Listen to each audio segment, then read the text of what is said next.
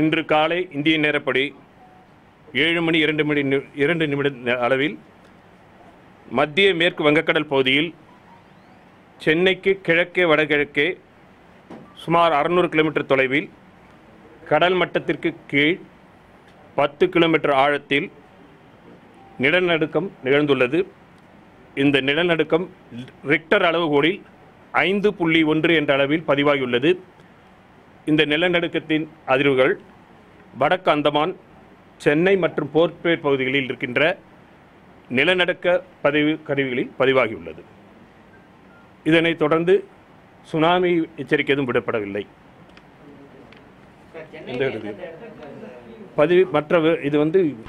பதிவு செய்த விவரங்கள் மட்டும்தான் நமக்கு கிடைச்சிருக்கு. மற்ற விவரங்கள் எதுவும் கிடைக்கல. முதல் தகவல் அறிப்படிப்படி இதுதான் கிடைச்சிருக்கு. இந்த இன்ஃபர்மேஷன் இருக்கிறது.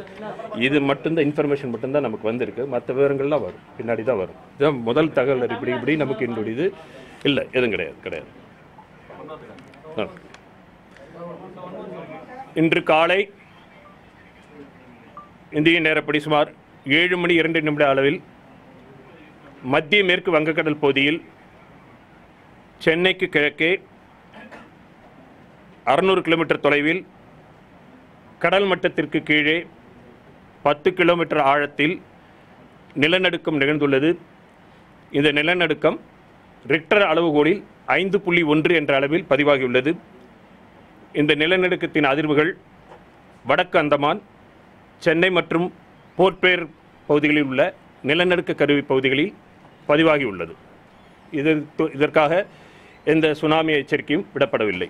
இது கடல் பகுதியில் நிகழ்ந்ததுனால பாதிப்பு எதுவும் இல்லை. நிலப்பகுதியில் இல்லை, கடல் பகுதியில் இருந்ததுனால பெரிய பாதிப்பு இல்லை. 10 கிலோமீட்டர் தொலைவு ஆழத்தில் நிகழ்ந்திருக்கு.